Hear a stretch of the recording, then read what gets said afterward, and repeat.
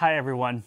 Before we begin today's broadcast of the Bridging Group at Town Meeting TV, the Bridging Program is sad to announce that one of our original mentors from the community and the host of The Uttering Mind, Mark Utter, pictured right here, has passed away. Mark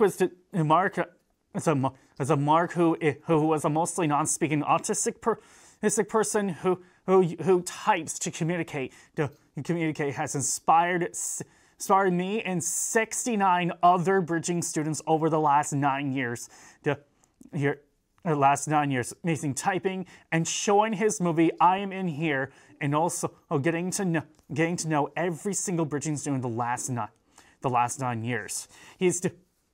Did his contribution in bridging year number one being bridging's first mentor. It's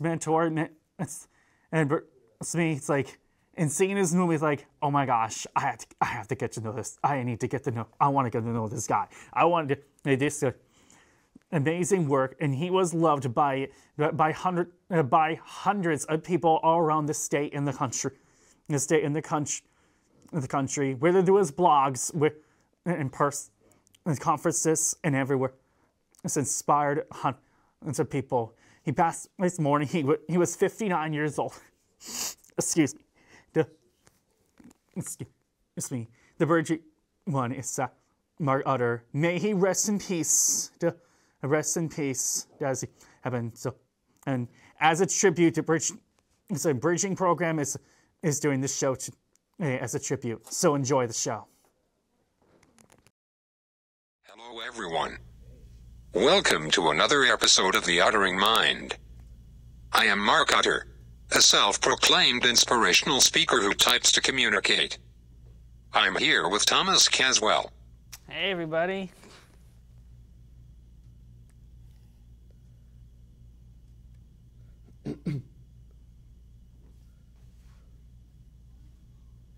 Oh. My.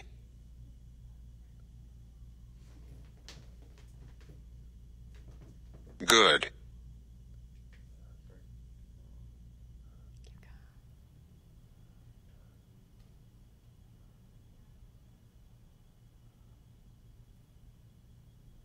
Friend. I.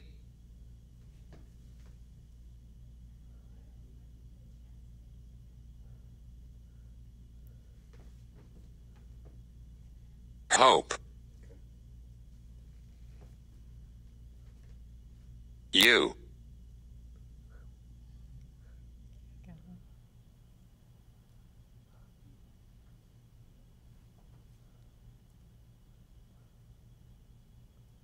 Didn't.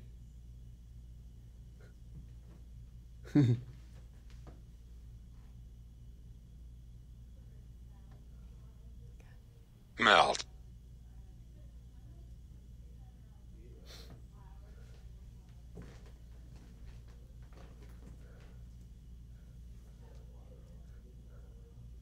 Writing. Oh my good friend, I hope you didn't melt riding your bike over today. Well, I'll tell you something, I didn't, and the day that we're taping this, it is 91 degrees outside, so it is very, very hot today, let me tell you that.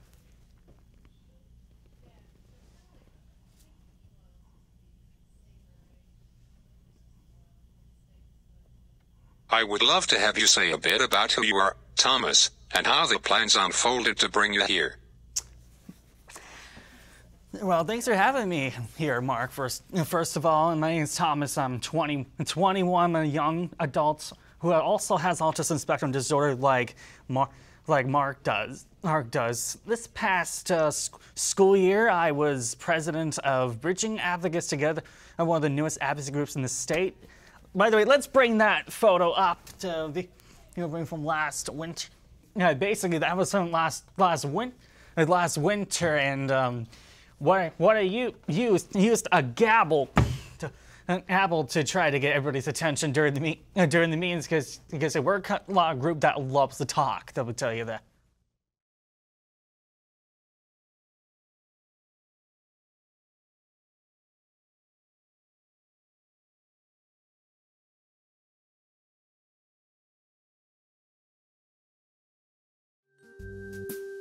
Hello, everyone. I'm Thomas Caswell. I'm Cosmo Duncan. Okay, welcome to episode 2 of season 10 of the Bridging Program at Town Meeting TV. Today we have our first bridging group here during their individual TV show. It's a TV shows. Each pod group while their community connections will get to make their own TV show, and this is the first of this season. But first, you may know other two peer mentors, Brandon and Ava, who have been in the show in recent seasons, when they were students and peer mentors as well. You'll get to see them at some point throughout the year. But first, we have a fourth peer mentor also join us, who is doing and he's in a neat position of doing a 1-month internship with the Bridging Program to introduce to year number 9 Bridging student Cosmo Duncan. Welcome. Now, at your time, you'll get to job shadow myself, Neva, and Brandon during our internship, and you'll also get to be part of our first pod treasures. As someone who has had experience, what is something that you would like to get out of this internship? My dream, the peer mentor with kids with disabilities. It's my dream of mine. Wait, so you want to inspire the disabilities. It's a dream of mine. When I was little, I could even to walk. I was little without my braces. Well, so you want to, but since you want to show the students that you can do anything do you like to be a role model for them? Yes, I would. That is so awesome, and we are so excited that for you to be joining us for the next month of the time when this is being taped. The dates of that get to have the experience with us. We are so excited to have you. So now the first group that we have this year, it took them a little bit to come up with their name, but then we have this year the first group that we have for bridging are the Joyful Friends. Should we bring them out? Yes, we should bring them all out. I'm going to announce one of them. Let's bring them out. So Jeffrey, welcome back. This is now you're only one of two returning bridging students this year. This year. So what has you? Last year you did this last year also with the transferring muffin men. What has your experience been so far with this year at bridging? I'm looking at jets from the airport. And I seen a lot of jets taking off, and it was loud going this direction and going this direction taking off. And I enjoyed the new Transformers 1 this year. The Transformers 1. And I enjoy about looking at Transformers 1, and I enjoy looking at the new Orion Pax. It becomes Optimus Prime, and D16 becomes Megatron, and B-127 becomes Bumblebee, and Alita becomes a good person, a good Autobot. He was very thoughtful, and I enjoyed having fun with I enjoyed with Patrick Sullivan. I enjoyed saying, whoops, too many scoops. And I enjoyed about Chris saying, whoops, too many scoops. And I enjoyed Patrick Richardson saying, how's your day going? He was so excited about enjoying graduating with joy, having fun with Carifica and having fun, and I'm walking to his pace and I enjoy being safe. I like looking both ways, and with Carifica I enjoy walking with Carifica last year, and I enjoyed walking to his pace with her walker. I enjoy helping her Carifica's walker, and I enjoy helping Carifica make her way for 218, and I enjoyed my this year, and it was the best year I ever had done, and I enjoy it, and I enjoy having fun with myself, and I enjoy having fun going out and helping Miss Gardner and pulling out the weeds this year, and I enjoy doing that. And I enjoy going bowling this year. I'm looking forward of a Halloween party this year with Miss Crook and Miss Rondo from bowling. I think we're going to do a Halloween party at Bowling Alley. Thank you. What you shared, you had some great memories from last year. You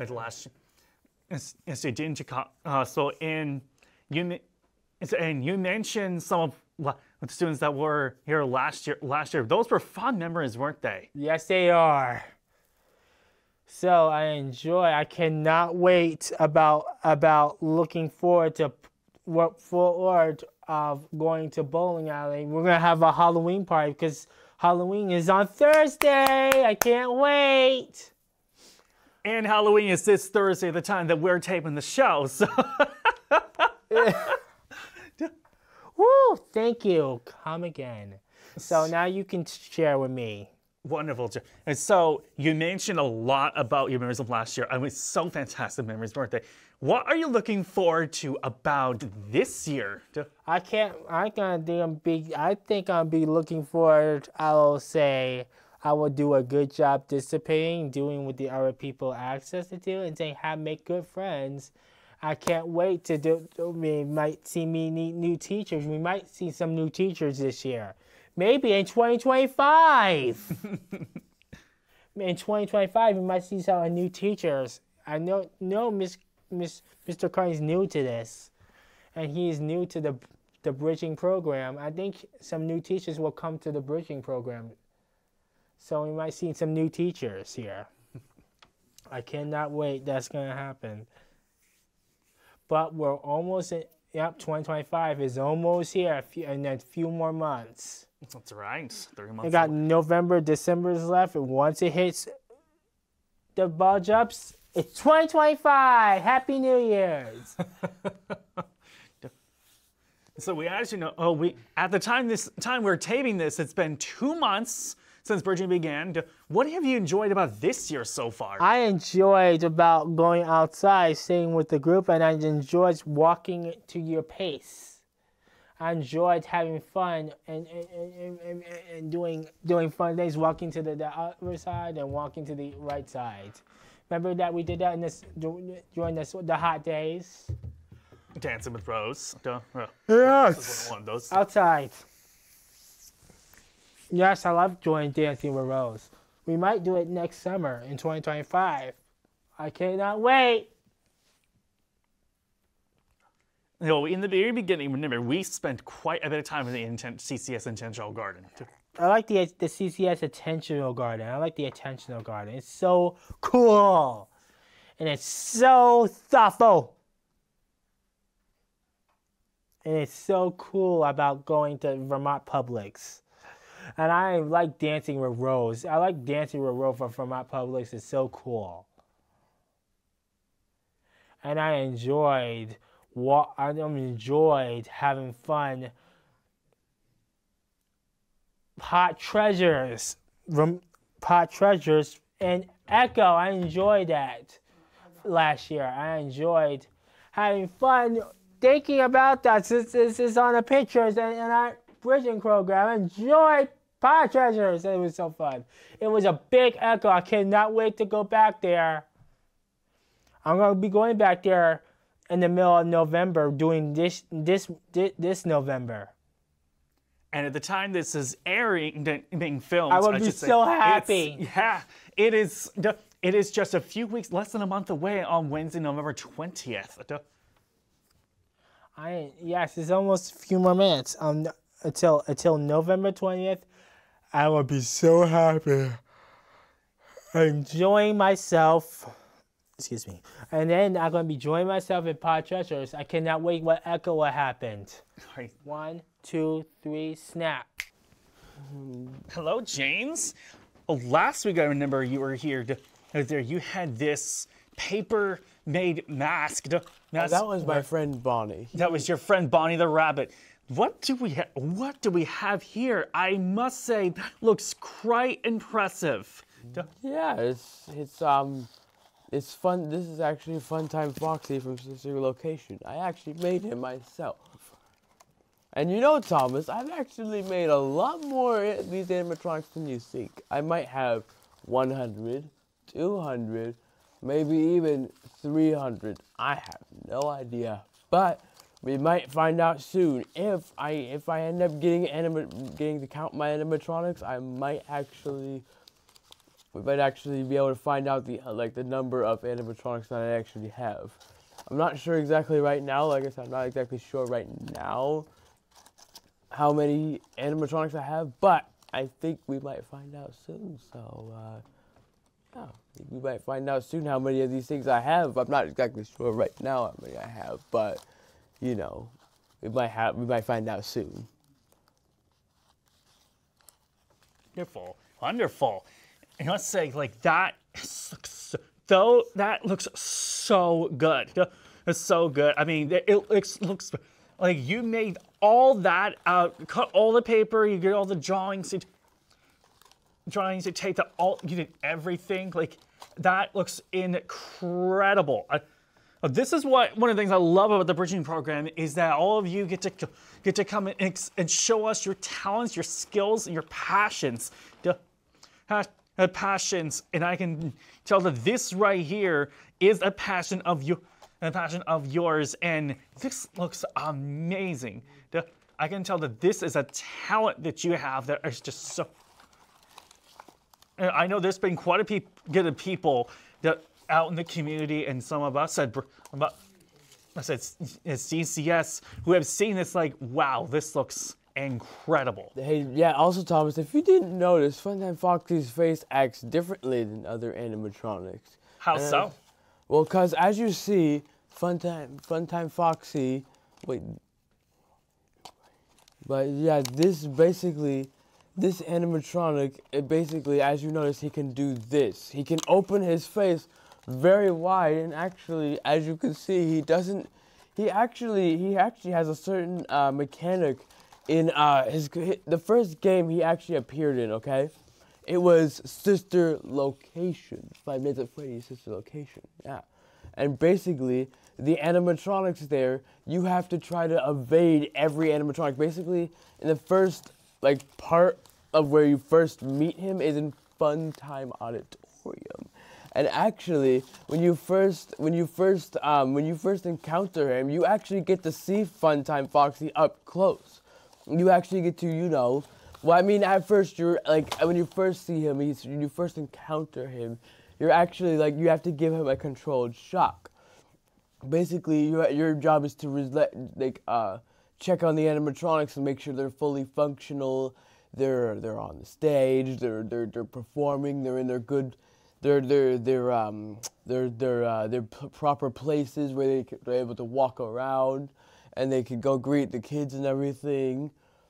And as a matter of fact, I actually forgot to mention, I'm actually working on another costume back at home. I'm actually working on a Lolbit costume. And if you're wondering how you spell Lolbit, it's Lolbit, as in stands for LOL, like LOL, as you can tell, laugh out loud. But basically, what you do in Sister Location is what you need to do is you basically have to check, like I said, you have to check on the animatronics, you have to shine a light on them, you have to press there are two sets of buttons.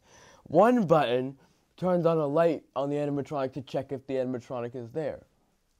And if the animatronic is not there, then you press this red button that has a lightning bolt on it. And what that does is it gives the animatronic a controlled shock, what we call a controlled shock.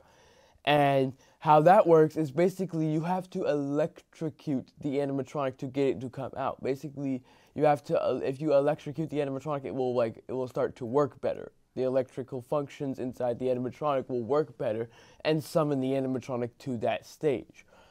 And when the second time when you actually encounter him when you have to try, because Funtime Foxy, a fun fact about Funtime Foxy, he is actually motion activated, as in it takes motion and to see things that are moving to get him to, to activate, to wake up. So basically what you have to do to avoid getting jump scared by Funtime Foxy or attacked by Funtime Foxy is basically you have to keep low to the ground. And you've also been equipped with a flash beacon. So basically, if you need to see in the dark, you can press a button on there, and it lets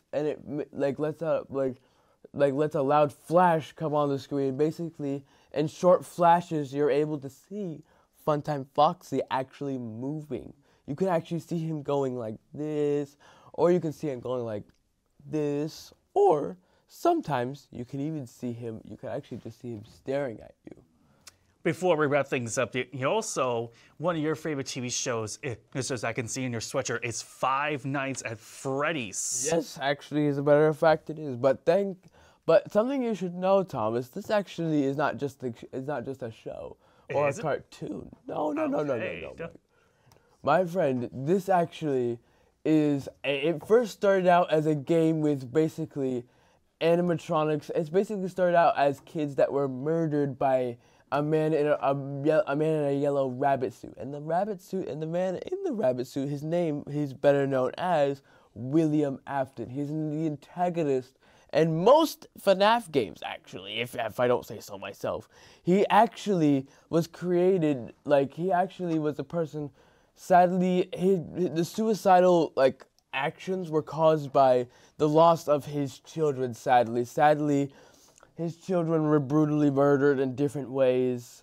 Some were murdered by animatronics with for instance, the bite of 87, which his son Michael was actually accidentally killed in an accident with Fredbear accidentally biting down on the child's frontal lobe and then accidentally taking out the child's frontal lobe by accident. But obviously, it wasn't on purpose, though. I assure you, it was not on purpose, I swear. But the animatronics, they happen to have a malfunction. And sometimes when they have a malfunction, it causes the animatronics to do some kind of quirky things. And it causes them to act very strange and just, not really like themselves. But good for you, good for other people, they don't attack people during the day.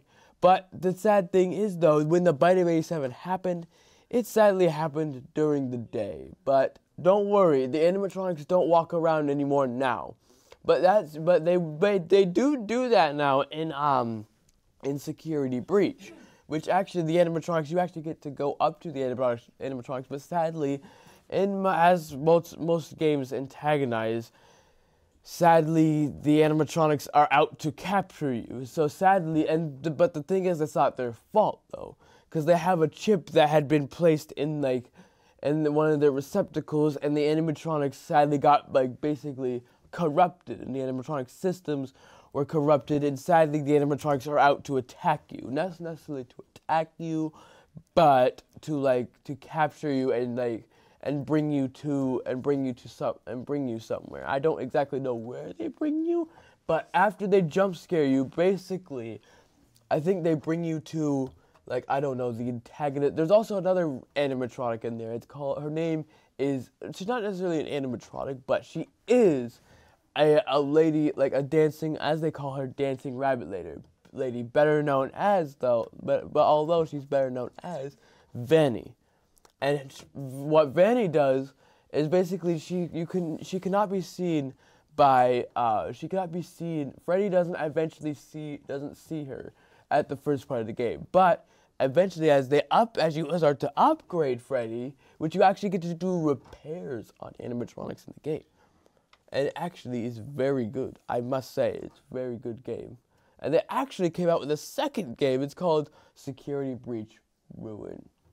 And I must say, it is kind of creepy, I must say. Especially Chica, like, I don't know, it's just creepy, really creepy, I must say. Are we ready to bring on the next bridging student? Yes.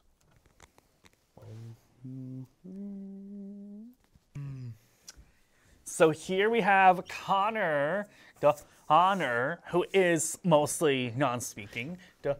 Connor, I know that one of your favorite music bands, you're smiling before you even say it. I love that.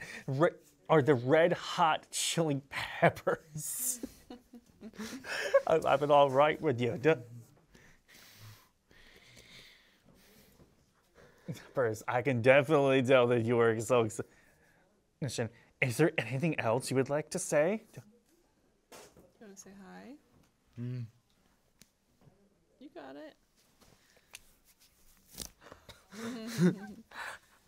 His favorite song by the Red Hot Chili Peppers is Snow. And it goes like, hey-oh. If we ever want Connor to smile, we just say, hey-oh. Listen what I say, oh.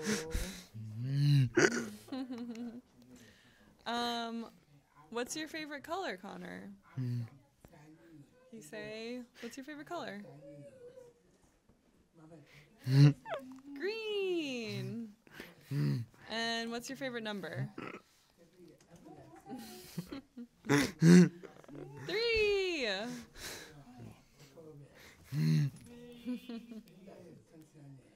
Good work.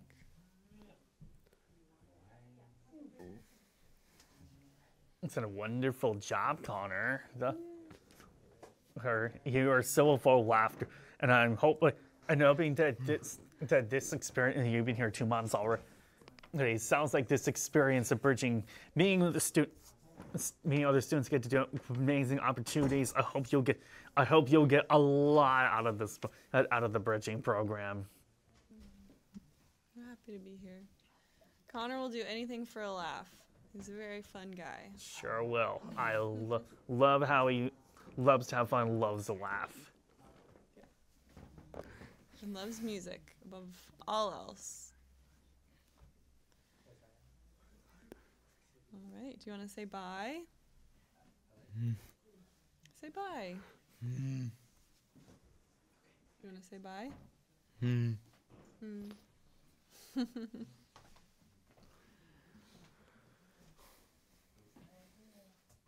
Anything else you want to say, Connor?